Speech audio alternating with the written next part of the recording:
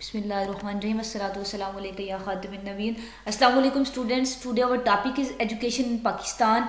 पाक स्टडीज़ का आपका ये टॉपिक है कि पाकिस्तान में तालीम मेजर एरियाज कवर्ड। इसमें जो हम मेजर एरियाज यानी कि ज़्यादा जो हम चीज़ें इस टॉपिक में कवर करेंगे, इंपॉर्टेंस, एजुकेशन इश्यूज और काइंड ऑफ एजुकेशन, तीन चीज़ें। इंपॉर्टेंस देखें, एजुकेशन इज़ अ की to development for individual, society and state. की टू डेवलपमेंट यानी कि तरक्की की चाबी है, एक तरक्की की डेवलपमेंट की कुंजी है एजुकेशन। किसके लिए? इंडिविजुअल के लिए, एक अकेले इंसान के लिए, फर्द के लिए भी, और सोसाइटी के लिए, पूरे माशरे के लिए, और फिर अल्टीमेटली एक रियासत के लिए, स्टेट के लिए। It shapes natural qualities and talent of the individual. एक इंसान की जो कुदरती सलाहियतें हैं, उसका टैलेंट है, उसकी जहानत, उसको शेप देती है, यानी कि उसको अच्छे तरीके से उभारती है। कौन? भला एजुकेशन, तालीम। It has positive relevance to family and society. Family और सोसाइटी के बारे में पॉजिटिव रेलिवेंस, अच्छा किरदार, मस्बती किरदार उनको अदा करने में मदद करती है सोसाइटी में अपना। It also confers citizen confidence to deal with environment, a sense of purpose. जो एक स्टेट के सिटीजन हैं, अफराद हैं, सारे के सारे शहरी हैं, उन्हें रिस्पॉन्सिबल बनाती है और उनका कॉन्फिडेंस लेवल जो है वो इंक्रीज करती है, कोई इन्वायरमेंट में अच्छा किरदार अदा कर सकें।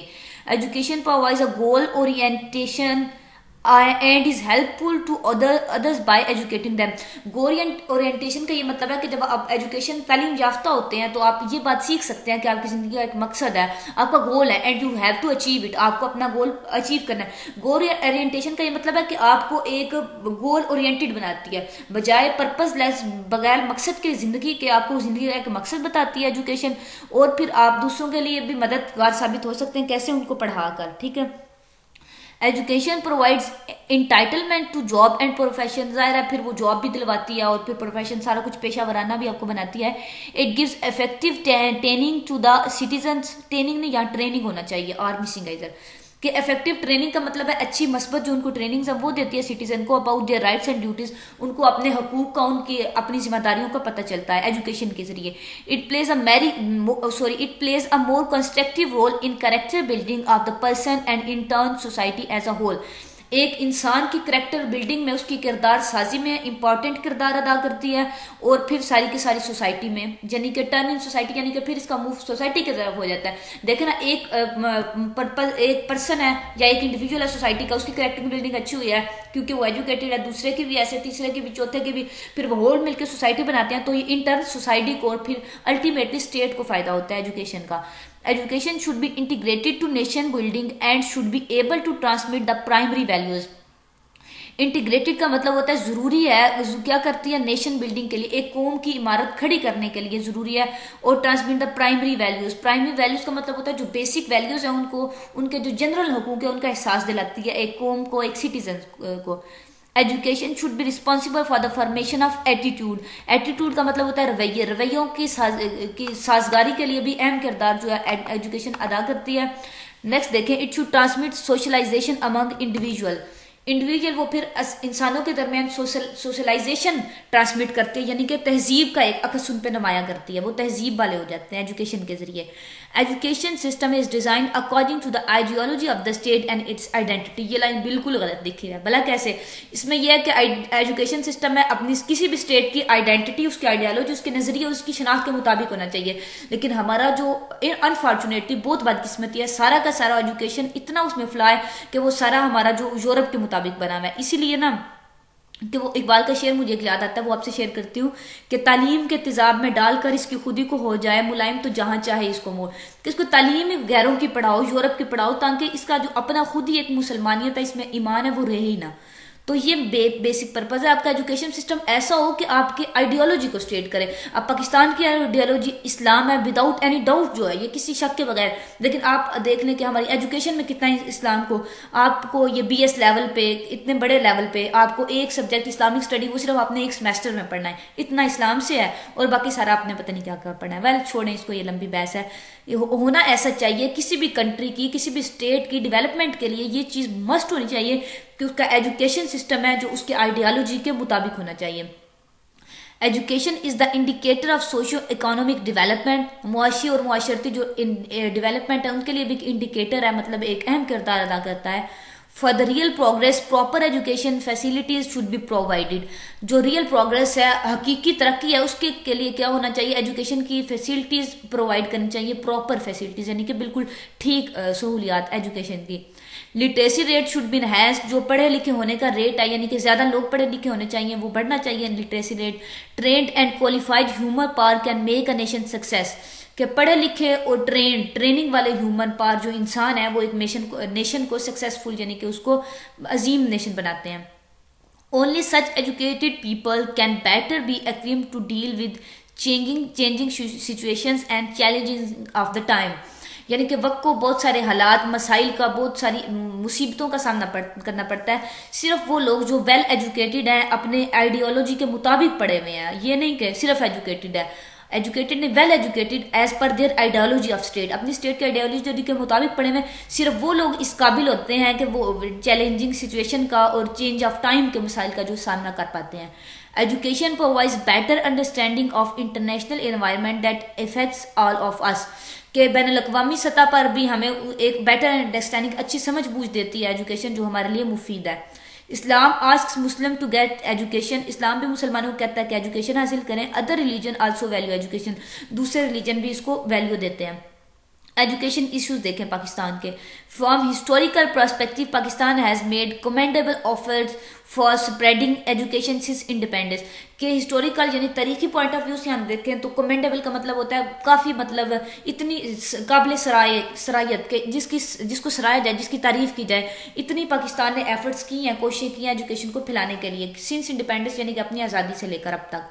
Funding facilities and free primary education was introduced to enhance student enrolment, बच्चों की इनरोलमेंट यानी कि बच्चों के स्कूल में ज़्यादा दाखिले हो, इसके लिए उन्होंने फंडिंग दी है, एजुकेशन को सहूलियात मुहैया किया, प्राइमरी लेवल तक फ्री एजुकेशन इंट्रोड्यूस कराई है। Following steps was taken for uplift the education, ये आपका शॉर्ट क्वेश्चन इंपॉर्टेंट है कि for the uplift of education यानी कि एजुकेशन को ऊपर ले जाने के लिए, इसका मॉरल हाई करने के लिए पाकिस्तान में जो स्टेप्स लिए गए हैं वो ये 4 है, आपने इनको मेमोराइज करना है। It made integral to development planning in all 5-year plan and yearly plan, जो सारे के सारे हमारे 5 साल मनसूबे थे और जो सालाना मनसूबे होते हैं उसमें वो इंटेग्रल यानी कि एक खासा, जो इंटेग्रल का मतलब होता है बहुत ज़रूरी पार्ट रहा है डेवलपमेंट प्लानिंग का। तरक्की की जो प्लानिंग सारी की सारी है 5 साल या 1 साल मनसूबे में हुई है, उसका इंपॉर्टेंट पार्ट रहा है एजुकेशन, ठीक है। Education commission was established and new education policies were introduce, education commission पूरा हमारा एक मिनिस्टर ऑफ एजुकेशन है जिसको वजीर तालीम कहते हैं, वो एस्टैब्लिश हुआ, वो बना पूरी की पूरी एक मिनिस्ट्री एजुकेशन की, और इससे क्या हुआ, नई पॉलिसीज इंट्रोड्यूस कराई गई हैं एजुकेशन के लिए। Critical evaluation points out serious issues requiring immediate attention for enabling education to achieve its goal. Critical evaluation points का मतलब होता है कि ऐसे मरकजी नुक्ते ढूंढे गए हैं कि जो सीरियस इशू रिक्वायर्स इमीडिएट, वो सीरियस इशू को सॉल्व करने के लिए एजुकेशन के जो इमीडिएट अटेंशन का मतलब होता है फौरी तवज्जो दिलाई गई है, यानी कि एजुकेशन मिनिस्ट्री की फौरी तवज्जो इस तरफ दिलाई गई है कि वो एजुकेशन को इस काबिल बनाए, इस तरह की एजुकेशन स्टैंडर्ड बनाए कि लोगों को उनके गोल अचीव करने में मदद मिले। ये क्रिटिकल पॉइंट जो है इस पे सीरियस अटेंशन वो हुई है, मतलब फौरी तवज्जो दी गई है इस पे, ठीक है। नेक्स्ट हम देखते हैं प्रॉब्लम रिसोर्सेज, जो हमारे रिसोर्सेज के जराए के प्रॉब्लम है। Resources allocation for education is for from satisfactory. Resources में बेटा ऐसे आ जाता है जैसे स्कूल्स हैं, यूनिवर्सिटीज़ हैं, आप देखते होंगे कि देहातों में रिसोर्सेज कोई नहीं है, वहाँ प्राइमरी लेवल पे स्कूल होता है और वो कॉलेजेस को नहीं अच्छे बने हुए। इस तरह छोटे सिटीज़ जो हैं, स्मॉल सिटीज़, उनमें यूनिवर्सिटीज़ नहीं अच्छी हैं, और ये इस तरह के रिसोर्सेज की प्रॉब्लम है, यानी अच्छी फंडिंग नहीं होती, और ये सारे मसाइल ज़राए का मसला है। तो ये फार फ्रॉम सेटिस्फैक्टरी यानी कि तस्कीन से ऐसे रिसोर्सेज एक तो होते हैं ना जो आपको सेटिस्फाई करते हैं, आपको होता है इनफ जी ये रिसोर्सेज ठीक है, फार फ्रॉम सेटिस्फैक्टरी ये हमारे मुतमईन करने से बहुत दूर है, मतलब बहुत थोड़े रिसोर्सेज हैं, इसका ये मतलब है। It is much less than what a large number of countries spend on education specially those having developed after world war 2, कि ये उनसे बहुत कम है जो डेवलप्ड कंट्री यानी कि जो तरक्की याफ्ता मुल्क है वो अपने एजुकेशन पे जितना खर्चा करते हैं ना, तो हमारा जो खर्चा होता है वो मच लेस है, उससे बहुत ज़्यादा कम है, ख़ास तौर पर उन कंट्रीज से जो वर्ल्ड वार 2 के बाद यानी दूसरी जंग अजीम के बाद जो डेवलप्ड हुए, यानी कि जिन मुल्कों ने दूसरी जंग अजीम के बाद ज़्यादा तरक्की की है ना, वो जितना अपने एजुकेशन पे खर्च करते हैं हम उनसे बहुत ज़्यादा कम खर्च करते हैं। Most of these allocations go to salaries and administration, यानी कि ज्यादा एलोकेशन का मतलब होता है जो उसको दिया हुआ, एलोकेटेड किया हुआ, यानी कि जो उसको तफवीज किया हुआ, उसको दिया हुआ एजुकेशन को। आप देखें एजुकेशन मिनिस्ट्री है हमारी, उसको एक फंडिंग दी जाती है सालाना कि इतना फंड एजुकेशन पे जाएगा, वो एलोकेट उसको कर दिया जाता है, दे दिया जाता है, ठीक है। अब उस एलोकेटेड फंड में से मोस्ट ऑफ दीज एलोकेटेड जो ज्यादा उसको दिया जाता है उसमें से ज्यादातर कहाँ से आया जाता है, सैलरीज और एडमिनिस्ट्रेशन में, मतलब इंतजाम करते हुए, और जो टीचर्स हैं जो फैकल्टी है उनकी सैलरीज में जाया हो जाता है। फिर जो प्रॉपर जो उसका असल मकसद तो ये होता है ना कि एजुकेशन का लेवल अच्छा किया जाए, वो फिर वहीं रह जाता है, सैलरीज और एडमिनिस्ट्रेशन में वो चला जाता है ज्यादा हिस्सा उसका फंड का। fewer amount are given for infrastructure facilities of research and development। Main चीजें यही है ना कि रिसर्च और डेवलपमेंट इन सबको, इंफ्रास्ट्रक्चर को, एजुकेशन को बेहतर किया जाए, उन पर तो जाता ही थोड़ा फंड है। ये मसला है हमारे रिसोर्सेज का। लो literacy in Pakistan, literacy rate is 46%, 46% literacy rate है, यानी कि 46% लोग जो हैं वो पढ़े लिखे होते हैं। While meaningful literacy is far less, जबकि असल लिटरेसी है, असल जो पढ़ाई लिखाई है वो इससे बहुत दूर है। आपने सुना होगा बेटा कि लोग होते हैं पढ़े लिखे जाहिल जिन्हें कहते हैं, तो असली जो है ना ज्यादा जो पढ़े लिखे, इवन पीएचडी लेवल पे भी लोग पढ़े लिखे जाहिल हैं, उनको असल एजुकेशन का नहीं पता। मीनिंगफुल लिटरेसी का ये मतलब है कि जो ऐसी लिटरेसी, ऐसी एजुकेशन, ऐसी पढ़ाई लिखाई, ऐसी तालीम जो आपको मीनिंगफुल बनाए, आपको गोल ऑफ लाइफ अचीव करने में मदद करे, जो आपकी कंट्री की आइडियोलॉजी को प्रोटेक्ट करे, आपकी स्टेट को प्रोटेक्ट करे, वो बहुत कम है। फार लेस का मतलब है बहुत ही कम है।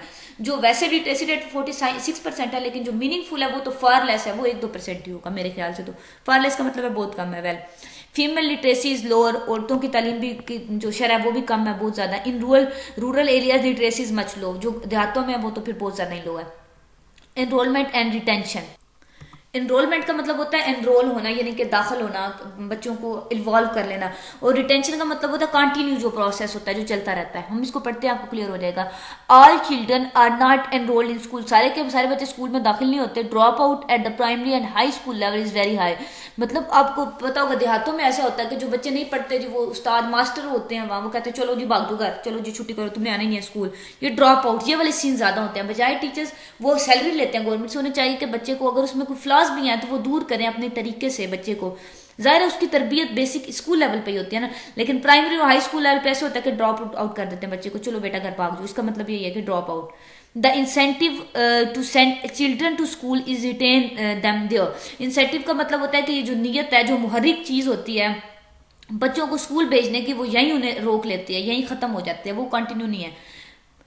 Poverty and lack of, poverty यानी कि गुर्बत, और लैक ऑफ, किसका लैक ऑफ, हाँ, एप्रिसिएशन काज ड्रॉप आउट। एप्रिसिएशन काज का मतलब होता है कि तारीफ की। अब बच्चों को या वैसे भी किसी चीज को, ह्यूमन बीइंग है ना, तो उसको एक उसकी नेचुरल नीड आप समझ लें एप्रिसिएशन है कि उसको सराहा जाएगा तो वो काम अच्छे से करेगा। अब वो तो है ही नहीं है, काज ड्रॉप आउट वो खत्म हो गया। Not in schools with proper facilities, वो स्कूल ही नहीं है इतने, मतलब जिनमें अच्छी फैसिलिटीज हो, स्कूल में फैसिलिटीज वाले स्कूल नहीं है। Number of schools exist on papers only, बहुत से स्कूल्स ऐसे हैं जो सिर्फ पेपर में है, यानी कि एक पेपर पे लिखा होता है कि इस गांव में इतने स्कूल हैं, 5 स्कूल हैं, और उधर जाके देखो तो एक स्कूल भी नहीं होता काम का जो पढ़ाने वाला बच्चों को। गोस्ट स्कूल्स, इसका ये मतलब होता है कि ढांचे स्कूलों के, खाली स्कूल है, मतलब ढांचे हैं, पेपरली स्कूल हैं, जैसे ये ना पेपर्स पे हैं और वो असल में कोई नहीं है, इसका भी यही मतलब है। टीचर्स रिलेटेड इश्यूज, जो टीचरों के मिसाइल हैं वो क्या है? Shortage of qualified teacher at the lower level is main cause of less interest of young students towards education, कि टीचर्स जो है वो हाईली क्वालिफाइड नहीं है। हाईली क्वालिफाइड का बेटा इधर ये मतलब है कि उनको सेंस नहीं है कि छोटे बच्चों को कैसे टैकल करना है, बजाय इसके कि वो कहते हैं घर दौड़ जाओ, चलो जाओ, आप तुमने आना ही नहीं स्कूल। इसके बजाय उन्हें ये आना चाहिए ना, क्वालिफाइड तो वो तब कहलाएंगे जब उनको टैकल करना है बच्चों को, कि उसको स्टडी की तरफ कैसे रागब करना है। इसकी ये चीजें जो इन टीचर्स का ऐसा होना जो है वो less interest of young students, कि छोटे बच्चों का जो कम तवज्जो हो जाती है पढ़ाई की तरफ, ज़्यादा टीचर्स के रवैये पे डिपेंड करता है। Student teacher ratio is very high in Pakistan, student teacher ratio का मतलब यह है कि स्टूडेंट्स बहुत ज्यादा हैं और टीचर्स बहुत कम है। आपने देखा होगा गवर्नमेंट स्कूल में ऐसे 70-70, 80-80 बच्चों की क्लास होती है और एक टीचर बेचारा खड़ा होता है वो कोने में। रेशियो बहुत वेरी हाई है कि वो मिलते नहीं है, कि स्टूडेंट बहुत ज्यादा है टीचर्स बहुत कम है। ये भी एक वजह है, फ्लॉ है एजुकेशन सिस्टम में। So the teacher can not properly treat the students. अब ये टीचर का भी यही है कि टीचर की भी ये मतलब इतना फॉल्ट है, नहीं है तो सही, लेकिन इतना नहीं है कि वो बच्चों को प्रॉपरली ट्रीट नहीं कर पाता, क्योंकि इतने ज्यादा बच्चे हैं, वो किस किस पे फोकस करे। Teachers are not given any incentives for devotion of to the professions. और टीचर्स को इंसेंटिव्स नहीं दिए जाते, यानी कि उनकी डिवोशन का मतलब होता है कि अपने प्रोफेशन के लिए, अपने पेशे के लिए वो डिवोट करें, कुर्बानी दें। इस चीज के लिए उनको मुतहरिक नहीं किया जाता, उनको इंसेंटिव्स नहीं प्रोवाइड किए जाते। Salaries and other facilities specially at the lower levels are very disappointing. छोटे लेवल पे सैलरी और दूसरी जो सहूलियात हैं वो बहुत डिसअपॉइंटिंग है, बहुत मायूस कुन है। Training and refresher course are also इनएडिक्वेट। Training teachers की या उनके रिफ्रेशमेंट के लिए जो कोर्स होते हैं वो भी नाकाफी या ना होने के बराबर है। New techniques of teaching and facilities needed for good teaching should be provide to the teacher. तो टीचर्स को क्या करना चाहिए, नई टेक्निक और नई फैसिलिटीज जो है वो टीचिंग के लिए प्रोवाइड करनी चाहिए। एग्जामिनेशन सिस्टम देख लेते हैं हम। Examination system remained a problematic issue in Pakistan में हमेशा ही ये मसले वाला रहा है एग्जामिनेशन सिस्टम। हाउ टू जज the performance of student is a difficult question. कि बच्चे की परफॉर्मेंस को कैसे जज करते हैं टीचर्स, ये एक मुश्किल क्वेश्चन है कि आप उसका मेंटल लेवल देख के जज करें, उसका ये अब उसको रट्टू तोता होने देख के जज करें, या उसकी एक स्मार्टनेस होने से जज करें। ये मसला ही रहा है कि उसको कैसे जज करें उस बच्चे को। Instead of comprehension and depth of knowledge emphasis is laid on test of memory. कि इंस्टेड ऑफ, इसका मतलब है कि इल्म की गहराई और उसको कंप्रीहेंशन का मतलब है उसकी ग्रिप, के बच्चा उसको कैसे अंडरस्टैंड करता है और कितनी गहराई से उस इल्म को देखता है। इसकी बजाय जो जोर एम्फेसिस किस पे दिया जाता है, किस चीज पे जोर दिया जाता है, टेस्ट ऑफ मेमोरी, कि उसकी मेमोरी पे टेस्ट किया जाता है कि ये अगर ऐसे थी लाइन तो उसने ऐसे ही क्यों नहीं याद की। मतलब हो सकता है ना बच्चा उसको याद करके अपने मीनिंग में उसको मॉडिफाई करके इतनी डेप्थ नॉलेज वो हासिल कर रहा है। कुछ बच्चे होते हैं, बच्चे ऐसे स्मार्ट बच्चे होते हैं जो उसको नहीं, उससे आगे जाके समझते हैं, लेकिन इसको नहीं हमारे यहाँ प्रेफर किया जाता है। हमारे यहाँ मेमोरी का टेस्ट होता है कि ये कितना सही ना, इसने कितना किया है, और अगर इसने किया तो फिर इसने एज इट इज ऐसे क्यों नहीं किया। Well learning is geared to passing the examination. Learning जो है वो इकट्ठी की जाती है एग्जाम को पास करने के लिए, यानी कि अंडरस्टैंडिंग नहीं है, लर्निंग है, सिर्फ याद करना है, समझना नहीं है। Some people work only at the end of the year and get good marks due to flaw in the system. कि कुछ बच्चे बिल्कुल आखिरी साल के आखिर में पढ़ते हैं, अच्छे मार्क्स ले लेते हैं, इसकी वजह क्या, फ्लॉ है education system. Some of they use unfair means, कुछ उनमें से अनफेयर मीन्स यानी कि चीटिंग करते हैं। Students have where little knowledge of how the paper are actually graded. बच्चों को इसका बहुत थोड़ा सा नॉलेज है कि पेपर एक्चुअली कैसे किया जाता है, असल में पेपर के नंबर किस चीज़ के होते हैं। वो समझते हैं कि हम लिखा है चीटिंग करके या जैसे भी तो हमें नंबर मिल जाएंगे। उनको ये नहीं पता कि एक्चुअल नंबर किस चीज़ के होते हैं, और ये फ़र्ज़ है टीचर का कि वो बताए। This becomes a serious problem at the higher level. Higher level पे भी ये serious मसला है. Still there is debate that whether annual system or semester system should be adopted. अभी तक यही मसला चल रहा है हायर लेवल पे भी कि हमें annual system करना चाहिए या सेमेस्टर सिस्टम करना चाहिए। वैसे मुझे पर्सनली ना सेमेस्टर सिस्टम बड़ा पसंद है, खैर छोड़ें। पॉलिटिसाइजेशन करते हैं, स्टूडेंट्स लेवल पे भी हमारे पॉलिटिसाइजेशन होती है। देखते हैं हम इसको। Student groups have political links with outside groups, कि दूसरे जो सियासी ग्रुप है उनके साथ स्टूडेंट्स के ग्रुप होते हैं। पॉलिटिकल पार्टीज हैव देयर सब यूनिट्स इन एजुकेशन इंस्टीट्यूशन, जो तालीमी इदारे हैं उनके उधर पॉलिटिकल पार्टीज के अपने सब यूनिट्स यानी कि छोटे यूनिट्स होते हैं। Which result is use of violence and threats, जिसका नतीजा ये होता है कि वायलेंस एंड थ्रेट होता है, यानी कि मार धाड़ और खौफ हरास फैल जाता है। आपका तो वर्चुअल है ना, सारा वर्चुअल सिस्टम है, लेकिन जो फिजिकल यूनिवर्सिटीज है ना, आप देखें पंजाब यूनिवर्सिटीज में, पंजाब यूनिवर्सिटी जैसे लाहौर में PU है, आए दिन उसमें कोई तमाशा खड़ा होता है, इतनी लड़ाई मार दाड़, यही ना वो पॉलिटिकल पार्टीज बनी हुई हैं, अपनी अपनी सारे पॉलिटिक्स करते हैं, तो वो एक दूसरे से वो गुंडागर्दी और ये वाले मसाइल बहुत चलते हैं बड़ी बड़ी यूनिवर्सिटीज में। Well this also damages the education environment, ये भी तालीमी मेयार को ज़ाहिर खराब नहीं सिर्फ डैमेज नहीं करता, उसका बेड़ा गर्क कर देता है, डिजास्टर्स है उसके लिए। काइंड्स ऑफ एजुकेशन हम देखते हैं। प्राइमरी लेवल पहला जो है from class 1 to 5 years in primary stage. Primary stage पे क्या होता है, आपने ये सारे लेवल्स याद करने हैं कि 1 क्लास से लेकर 5th क्लास तक इसको प्राइमरी स्टेज कहते हैं। Mask schools are also working in this level, कि मस्जिद जो है, मस्जिदें भी एक किस्म की स्कूल हैं इस लेवल पे, वो भी काम कर रही हैं। Efforts are being made to make it universal, कि कोशिशें की जा रही हैं कि इसको यूनिवर्सल किया जाए, मतलब पूरी दुनिया में ये निज़ाम अच्छे से आया जाए। मिडिल लेवल क्या है, 6 से 8 तक जो लेवल है वो मिडिल लेवल होता है। सेकेंडरी लेवल 9 से 10 तक सेकेंडरी लेवल होता है। फिर 11 12 जो है हायर सेकेंडरी लेवल है। और डिग्री लेवल कौन सा है, it is a university level education for 2 और 3 year for the award of bachelor degree of science और आर्ट्स। यूनिवर्सिटी लेवल पे आप 2 से 3 साल पढ़ लेते हैं तो इसको कहते हैं डिग्री लेवल। अवार्ड आपको बैचलर लेवल की जो है साइंस और आर्ट्स की जो आपको तब डिग्री मिलती है, इसको कहते हैं डिग्री लेवल। आपने ये सारे लेवल्स याद करने हैं। University post graduate level, MA, MSc, MPhil and PhD specialized diplomas and programs are also offered at this level। University और पोस्ट ग्रेजुएट लेवल पे क्या होता है, ये सारे के सारे प्रोग्राम और स्पेशलाइज्ड डिप्लोमास जो होते हैं वो ऑफर किए जाते हैं, यानी कि उनकी तालीम दी जाती है। Colleges are also teaching eight post graduate level. Colleges भी पोस्ट ग्रेजुएट लेवल पे पढ़ाते हैं। जैसे आप देखें कि कॉलेजेस कुछ इंजीनियरिंग कॉलेज होते हैं वो सिर्फ इंजीनियरिंग पढ़ाते हैं, वो यानी कि पोस्ट ग्रेजुएट लेवल एक स्पेशलाइज करवाते हैं। मेडिकल कॉलेज हो जाए और ये सारे। Know some colleges are given university status. अब कुछ कॉलेजेस को जो यूनिवर्सिटी का दर्जा भी दिया जा रहा है। प्रोफेशनल देख लेते हैं। Professional education fields are medical, dentistry यानी कि वो जो दांतों का डॉक्टर होता है, medical engineering, business and commerce और टेक्निकल एंड प्रोफेशनल डिग्रीज। आपने ये याद करनी है, आपसे शॉर्ट क्वेश्चन पूछा जा सकता है बेटा कि प्रोफेशनल और टेक्निकल डिग्रीज कौन सी होती हैं, तो आपने ये 2 लाइनें इसमें लिखनी है। Adult education for adults who could not get education the early year, adult education introduced for them। adults का मतलब है जो ज्यादा बड़े लोग हो जाते हैं ना, उनके लिए स्पेशल इंस्टीट्यूशन हमारे मुल्क में है। सारी जगह नहीं है लेकिन कहीं कहीं हैं इस तरह के। वो उन बंदों के लिए फिर उनको बेसिक लेवल से, इवन के जो बड़े हो जाते हैं तब भी उनको बेस लेवल से स्टार्ट किया जाता है, उनकी अडल्ट की एजुकेशन होती है। डिस्टेंस एजुकेशन इसकी सबसे बड़ी एग्जांपल आपकी अपनी वर्चुअल यूनिवर्सिटी है और दूसरी अलामा इकबाल ओपन यूनिवर्सिटी है, इसको हम पढ़ते हैं। People do not go to an institution but stay home and get education. इसमें क्या होता है कि लोग जो किसी अदारे में नहीं जाते, घर ही रहते हैं और एजुकेट होते रहते हैं, एजुकेशन हासिल करते हैं। This method is useful for people in service and for those living in remote areas. जो लोग सर्विस में यानी कि जॉब करते हैं या रिमोट एरिया में, दूर दूर एरिया में रहते हैं, उनके लिए यह मेथड यूजफुल है, मुफीद है। This is a method of improvement of qualification without actually going to an institution. ये एक ऐसा मेथड है जो इम्प्रूवमेंट यानी कि बेहतरी लाता है, आपकी क्वालिफिकेशन, आपकी तालीम में बेहतरी लाता है, आप कहीं जाए बगैर आपकी तालीम को बेहतर कर देता है। ये डिस्टेंस एजुकेशन एक ऐसा सिस्टम है। It is a flexible system in which lectures and tutorial system are use through media. ऐसा सिस्टम है जिसमें लेक्चर्स और ट्यूटर्स सारे के सारे आपको मीडिया के थ्रू पढ़ाते हैं। इसकी एग्जांपल मैंने आपको पहले बता दी, इसको भी आपने मेमोराइज कर लेना है, ये तो मुझे लगता है जरूरी आपके पेपर में आ जाएगा। Well, privatisation of education, schools, English medium colleges and universities are introduce in private sector. Private sector का मतलब है लोग अपने अपने बनाते हैं। आप स्कूल तो प्राइवेट मशहूर है, कॉलेजेस भी होते हैं, यूनिवर्सिटीज भी प्राइवेट हैं। सम of them are imparting some good qualities education but very expensive. इनमें से कुछ जो है इम्पार्ट कर रही हैं यानी कि दे रही हैं अच्छी लेवल की एजुकेशन, लेकिन वो बहुत महंगी है, वेरी एक्सपेंसिव है।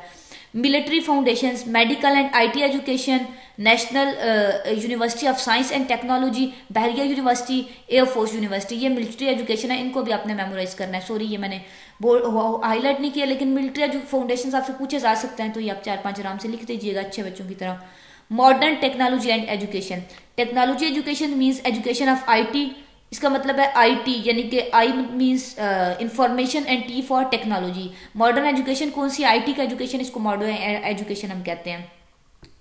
Computers, software and hardware, IT and regular education, access to knowledge and technical education, ये दोनों लाइनें आपके मॉडर्न एजुकेशन में आ सकती हैं, आ जाती हैं बल्कि। कंक्लूडिंग रिमार्क्स देख लेते हैं। Education in Pakistan could not play a proper role. Definitely ये इसका सबसे बड़ा मसला ये है जो हमने ऊपर पढ़ा कि हमारी आइडियोलॉजी को सपोर्ट नहीं कर रही। हमारा एजुकेशन सिस्टम जब कम्प्लीटली हमारी जो आइडियोलॉजी पाकिस्तान की वो इस्लाम में उसको सपोर्ट करेगा तो खुद ब खुद एजुकेशन सिस्टम हमारा पूरी दुनिया से, पूरे वर्ल्ड से द बेस्ट हो जाएगा, ठीक है ना। ये प्रॉपर नहीं है। That's why Pakistan is much behind of some of the developing country. तरक्की याफ्ता जो मुल्क हैं उनमें से, तरक्की पजीर ममालिक हैं उनसे बहुत पीछे है पाकिस्तान अपने एजुकेशन सिस्टम की वजह से ही। The only way to meet the challenges of the time is to provide technical education at level. इसका ये मतलब है, सॉरी मैं आपकी इस लाइन से, आपके नोट्स की इस लाइन से इख्तलाफ करती हूँ कि इधर लिखा हुआ है कि ओनली तरीका जो है चैलेंजेस को मीट करने का, चैलेंजेस को पूरा करने का वो ये है कि टेक्निकल एजुकेशन देंगे। लेकिन मैं ये कहती हूँ, मेरा पर्सनल पॉइंट ऑफ व्यू, आप इससे इख्तलाफ भी कर सकते हैं कि ओनली मीन्स जो है, जो ओनली वे है टू मीट द चैलेंजेस वो ये है कि हमें हमारी आइडियोलॉजी के मुताबिक एज पर इस्लाम एजुकेट किया जाए। वेल, आगे पढ़ लेते हैं। For that purpose spending on education should be raise, इसके लिए जो एजुकेशन पे स्पेंडिंग खर्चे हैं वो ज़्यादा होने चाहिए। Primary education should be universal and women education should be enhanced, primary education जो सबके लिए होनी चाहिए, औरतों की तालीम ज़्यादा होनी चाहिए। Only meaningful education can fulfil the demands of development, ये एक लाइन मुझे आखिरी पसंद आई है कि सिर्फ जो मीनिंगफुल एजुकेशन है, जो गोल ओरिएंटेड पर्पसफुल एजुकेशन है, वो सिर्फ वक्त की ज़रूरियात को, डिमांड्स को, तरक्की की ज़रूरियात को पूरा कर सकती है, और वो सिर्फ वो एजुकेशन है जो एज पर जो आइडियोलॉजी है दैट इज़ इस्लाम। ओके बेटा, अब तुम बहुत सारा ख्याल रखिएगा। अल्लाह हाफिज़।